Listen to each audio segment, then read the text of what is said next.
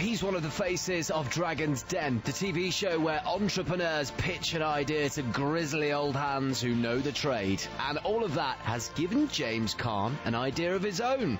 He reckons small and medium businesses are the way out of Britain's downturn. Many of those, of course, are Asian-run. This country's got 4.9 million businesses, SME businesses.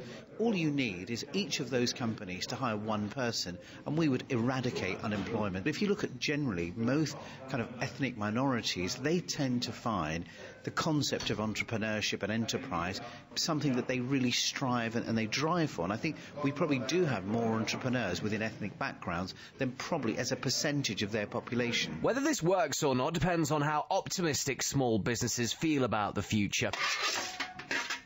Businesses like the one Amjad Mahmood runs in Acton. Every afternoon at 4 o'clock, the machines go on that mix the dough that makes the bread he sells to 300 shops and supermarkets around London. Smaller independent places, cafes, pubs, wherever there's market for crusty bread business or rolls or French sticks, sandwich makers, we supply people like them. What were your kind of costs a year ago compared to now? I think the cost has gone up by about 15%. That includes the flour, the packaging, fuel costs as well. So 15 to 20% has gone up. Amjad's got 20 employees at the moment. His head count is one of the biggest factors in the money he makes. If the sales go up, we gain because we manage with the same number of staff. If the sales go down, then we lose out because we can't really reduce staff because a man has to be at the end of the conveyor, so we can't really take him out. So does he think James Caan's idea is a goer? Well, as far as James Caan is concerned, I'm sure